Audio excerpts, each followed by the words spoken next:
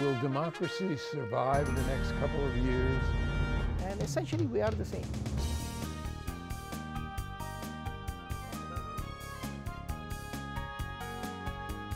And there are so many needs that Minnesota has. What people are saying they need right now. Access to democracy is made possible by donations from the following organizations. Thomson Reuters, a global company with expertise and insight to unravel complex situations in the areas of law, tax, compliance, government, and media. Their worldwide network of journalists and editors keep customers up to speed on relevant global events. Thomson Reuters, the Answer Company. Crutchfield Dermatology, a full-service treatment center in Medi-Spa in Eagan. Their goal is to help you look good and feel great with beautiful skin. With service built around courtesy, dignity, and respect, Mayo-trained Dr. Charles Crutchfield personally treats each patient and is acknowledged as one of the nation's best physicians. Firefly Credit Union, with locations throughout the Twin Cities, has proudly served Minnesotans since 1925. Firefly guides its members forward by delivering customized financial solutions to improve their lives in all aspects of banking.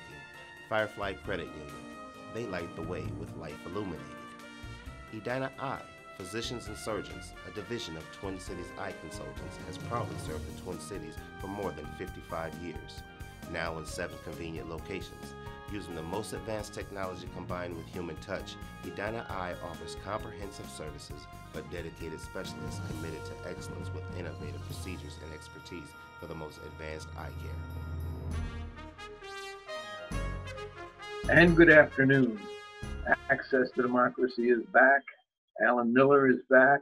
And a favorite guest is back by the name of David Housewright, one of our most successful local authors here in Minnesota.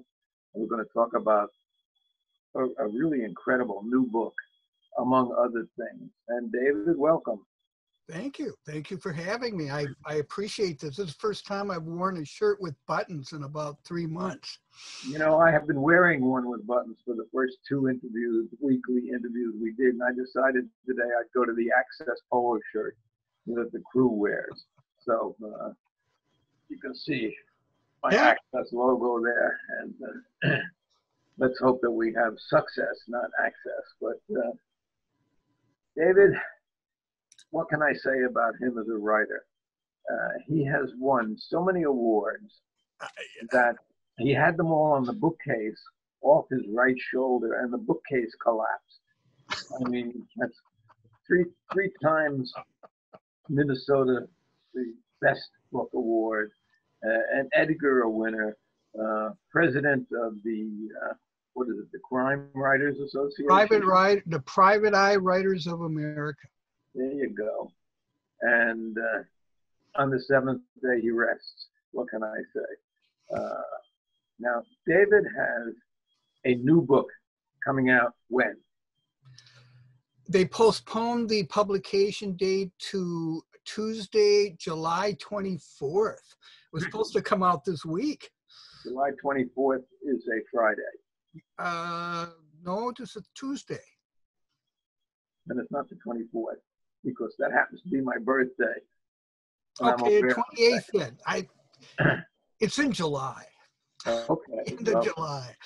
People, I want you to write down July 28th. And I don't know if you'll be able to go to the bookstores to get the book, or whether you're going to have to do Amazon or Barnes and Noble, which will mail it to you. Go to the local bookstores. Once Upon a Crime and Subtext and Chapter 2 and Next Chapter, all the local independent bookstores will be happy to take your order and send things out to you. And they really need it the most in this pandemic time that we're in. I want to tell viewers, anyone who is going to get this book, get a good night's rest the night before. Get up very early, and you will not be able to put this book down until you finish it. Here we go. Can we see that? From the grave. And I have a copy as well. I would hope you have a copy, but if you were good enough to see that I have a copy. A Rushmore McKenzie book, and we certainly know Rushmore McKenzie is one of your most successful series, but a book different than anything I have read of yours, and that's quite a bit.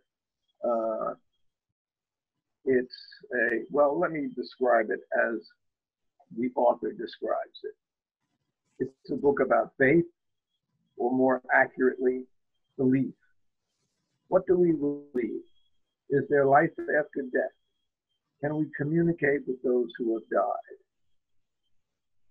And Rushmore McKenzie, and we call him McKenzie because nobody uses his first name, finds himself in the middle of a situation which involves psychics and psychic phenomena. How in the world did you get involved in this?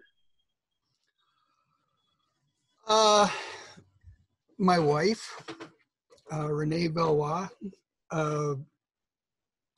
she started getting involved in paranormal research and psychics, and this is real and not real and so on, because of an incident that occurred to her several years ago, where she was actually standing there and she saw a tray filled with cosmetics fly across the room. And up until then, she, like most of us, you know, I don't believe in ghosts, I don't believe in spirits, I don't believe in this stuff. That's TV, that's movies. And she started doing the research and started looking into it. So I had basically all of this information coming to me through her. And I started looking into it. You have to understand, the book isn't really about ghosts. It isn't, you know, it isn't that story. It's about what people believe and what they take home with them. When you leave this book, there is a big question mark. Do you believe or do you not believe? Have you had any psychic experiences? And I will relate to you a little bit about two that I have had in my lifetime. And I've always been a skeptic about anything outside the normal, except I always believed in UFOs. And is that psychic, or is that something that maybe exists, you know, undisclosed flying objects, or is that within the realm of belief or disbelief?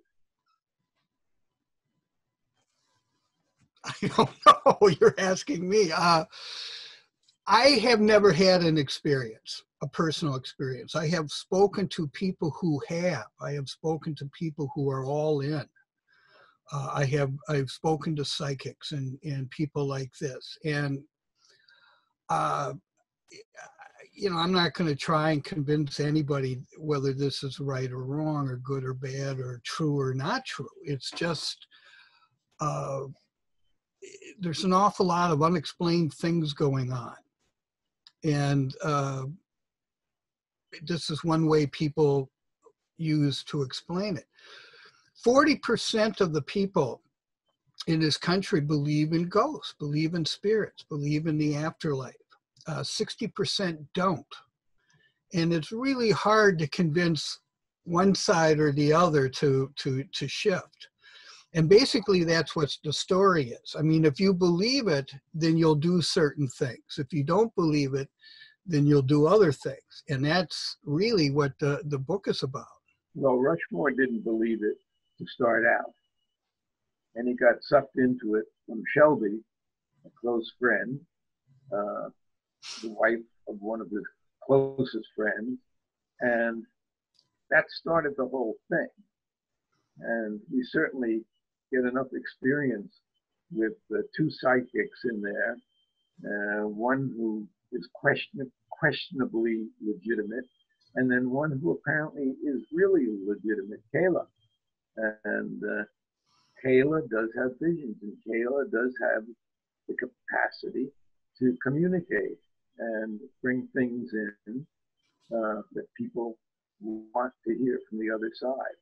And, you know, I leave it to you, and the book will leave it to you also as to where you believe, but it's just fascinating Now, you did so much research, undoubtedly, for this, not only with psychics, but also psychic conventions. I didn't even know there were such things. Talk about that.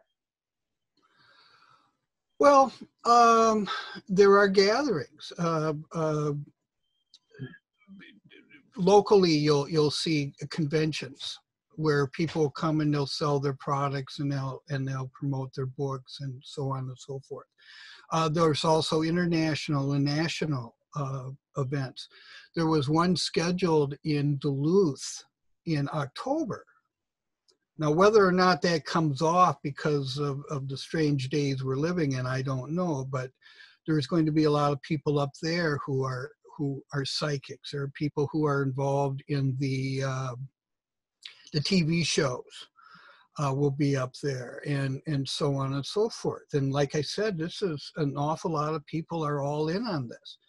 And even those who aren't, those, you find the whole idea of it somewhat fascinating, whether you're a true believer or not. Well, it's even more than that. I mean, you talk about the get-together or the convention, as I call it. And I have a psychic feeling that my dog is wrapped around a tree in the backyard. I can't usually see that when we're broadcasting, but there she is. So many different items that are available for sale in terms of psychics and psychic phenomena and really the otherworldly things. I was blown away, and I just figured you had to spend a tremendous amount of time researching to get this project underway. Well, I take the research for all my books pretty seriously, whether it's this or the art world or what have you. I think that's the problem that a lot of people have with this world, whether to take it seriously or not, because these people do have a product to sell. So, you wonder how legitimate it is and how honest the salesmen are being. So yeah, like I said, the book isn't meant to convince anybody whether this is true or not. It's there to just explore this world that, as I said, 40% of the population believe in. And amazingly, years ago, my family and I were on a skiing vacation in Great Barrington, Massachusetts. And we stayed at a lodge that was known to be haunted. So I guess that's probably part of psychic phenomena. It was right next to a graveyard. And the fellow who used to own the lodge had committed suicide, and he was in the graveyard. And we knew that much of the story. We also were up there. My kids were small. We were up there with our dog. And you can't stop phones from going off, apparently, when you're in the middle of an interview, but we'll ignore that. So we're all asleep, and allegedly this ghost is up on the 3rd floor. We're on the 2nd floor. The owners were on the 1st floor, and they had a dining room and everything else. And all of a sudden, the 2 dogs started bristling. The hair stood up. They started growling. And I woke up. Then I heard what sounded like a chain being dragged across the floor and down the steps from the 3rd floor. Clunk, clunk, clunk. And so I jumped up and grabbed, I don't remember what, some kind of a weapon. And I threw open the door to the 3rd floor, and there's nothing there but the chain on the floor. So I immediately checked on the owners to see that they weren't playing a game on us, and they were sound asleep. My kids were sound asleep. Everybody was sound asleep. There was nobody else there. But here's this big chain at the bottom of the stairs. Where did it come from? It wasn't there when we went to bed. So I leave it to you to explain that.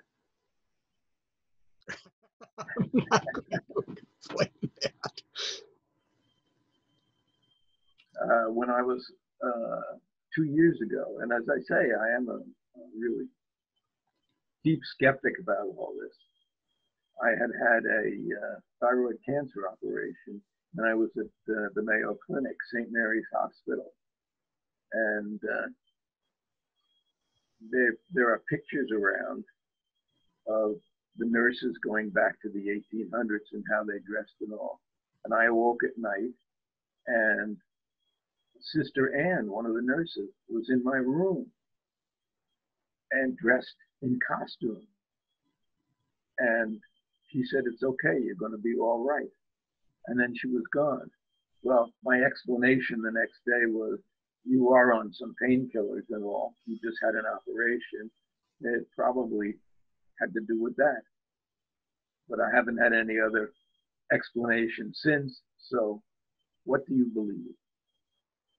Well, that's what it comes down to. And I think most people would require an incident. They would require something happening, like the ones you described, for them to come over to the belief in spirits and psychics and what have you. You know, you watch a lot of shows on TV, and I did going into this. And an awful lot of it seems so contrived that you have to step back and go, really? But then certain incidents occur that if you believe in what they're telling you is true, it makes you stop and go, whoa, makes you stop and wonder. Again, I've never had an experience, but I've met people who have, or who claim they have. And what do you take away from that? I mean, you either believe them or you think they're nuts, or they're just your experience, but then you start to question yourself when you believe the experience, as I did on both of those occasions. You know, is it me? Is it my active mind playing games with me? Where did this chain come from on the floor? Bouncing down the steps, and the dogs growling and with the hair up on their back. I mean, two of them. You know, my ex-wife wasn't growling; she was asleep. But could have been three of them. And I don't know. So after reading the book, and I appreciate the fact that you sent me an advance copy. I'm sorry that its publication is delayed. I assume you're writing a book about pandemics right now, but actually, I just finished a book about a week ago that I sent to my publisher, and I did work in a little bit, but not a lot, because I don't know how this is going to shake out, and it wasn't really pertinent to the story.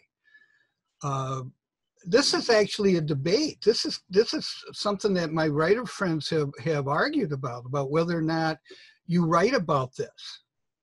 And I'm like, well, of course you do. I mean, this is the world you live in. If your book takes place during the Vietnam War, that's part of the book. It's just a matter of how much of it, it's a matter of what you need to tell your story. Is it just something that's going on while your story's taking place, or is it pertinent to the story? So, you know, it's you write about the world that you live in when you write your story. Stephen King seems to have had a moderate amount of success, and I say that tongue in cheek, writing about the otherworldly. So why not? And you know, I think that's one of the great things about being a writer, is it gives you the latitude to take your imagination and place it anywhere.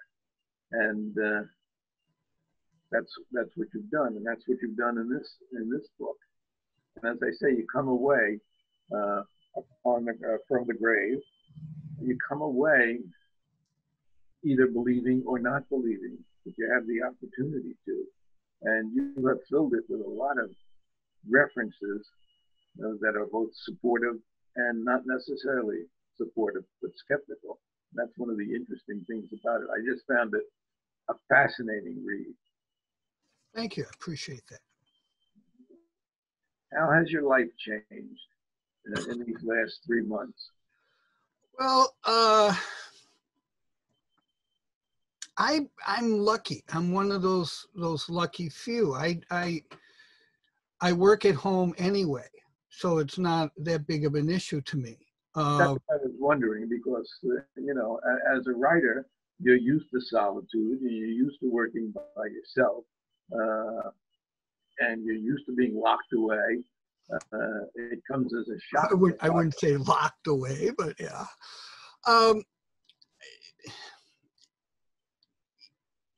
I don't have to worry about money.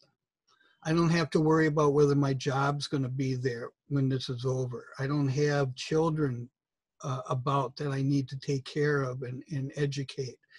I don't have to worry about a lot of things that an awful lot of people do. So it hasn't been that difficult for me to deal with this. I mean, I miss doing the events. I miss doing the signings and the library events and things like this. I also miss going to hear live music. I miss baseball. But that's really kind of small compared to the issues a lot of other people are facing. So, you know, I'm the last guy that says, you know, poor, pitiful me. Well, you know, it's interesting because it's changed our lives, all of our lives, so much. And it's amazing to me that we're able to continue a schedule, even on Zoom, as we're doing here now, through the talent of the IT people at Egan Television. But Thomson Reuters, where our studio is located, is locked down, and they just made an announcement that people will work from home until October. So we don't know if we're going to get back in that studio or not. We may be doing this for quite an extended period, which is more than I think anybody anticipated.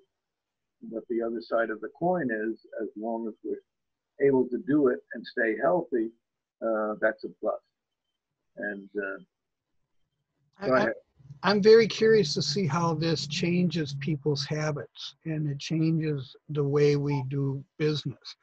There are a lot of companies now that are actually thinking, you know, this is maybe the way to go in the future, is to have people work from home and Zoom and what have you. My son works from home. My son's an economist. He works for an investment bank that specializes in agriculture and energy concerns. And he's got his office set up in his condominium. So he's there full time. My wife is working from home. My daughter works for the conservatory, the Como Conservatory, and that's closed. But, you know, she's an essential employee in that she's got to show up to keep the plants alive, right? So, you know, it's again, I'm very curious to see how all this is going to shake out, how people are going, how much of our lives have changed that are going to stay changed, where people are going to say, yeah, you know what, let's work from home 4 days out of the week, or let's do this, or let's do that. I think it was either Australia or another country in the Far East that proposed changing from now on to I hope you're drinking something good, to a 4-day work week. And that's something, proposal that's in the hopper, as well as, you know, I think we'll consider it. Yesterday, Facebook announced that 50% of their people were going to work from home permanently. They're going to cut down the staff somewhat, but they're going to have 50% work from home permanently. Now that's certainly a big difference, and it affects things. It affects things like, although, in fact, you shared breaking bread with us at one of our favorite restaurants where we used to go at least once a week or every other week at most. And what we do now is we call in an order, and we pull up at the curb, or I pull up at the curb, and out it comes. Complete meal, but it's a whole different world. And you know, it would be nice to spend more time with people and maybe we'll be able to do that to some degree if we socially distance now. I don't know. But, so your family is all around. Do you get a chance to see them? Yeah, we do. Well, we do the Zoom thing. Plus, I used to bribe my kids to come home because I called it the Housewright Cafe and Coffee House, free Wi-Fi. And I would post my menus for the week. And I would send it to them. And the kids, oh, I'll be there on Sunday for this, or I'll be there on Thursday for that. I had them over to the house this Tuesday. And I had tables set up in the driveway like a bistro, and we're all a certain distance apart and that sort of thing. So we did that. Maybe I'll do that a few more times in the summer. But other than that, no, I haven't touched my child in 3 months.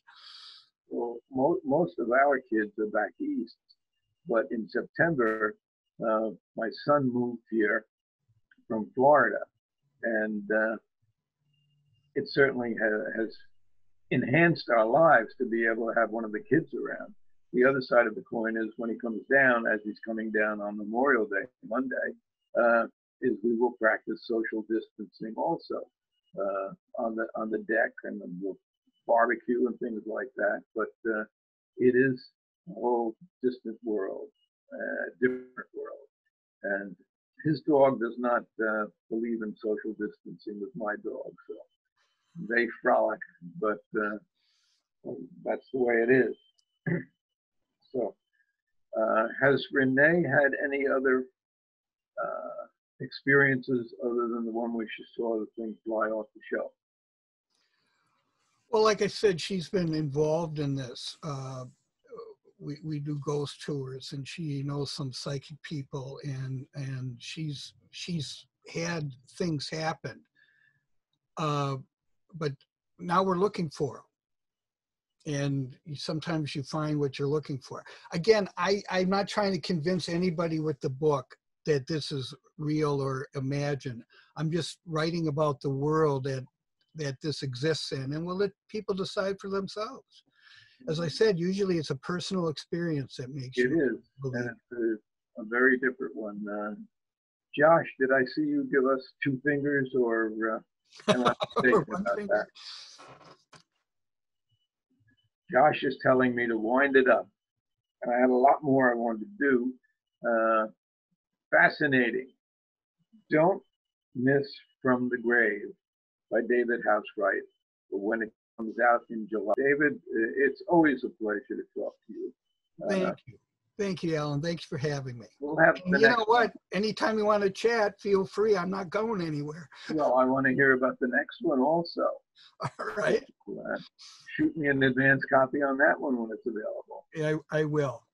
And other than that, regards to family, and tell Renee I'm still waiting for her to accept an invitation to be a guest on Access, because she has such a fascinating life. I mean, you're just a writer. That's one thing. She's done everything. Unbelievable. Yes. Pass that along. And thank you so much. Thank you. Thank you all for tuning in to Access to Democracy with David House.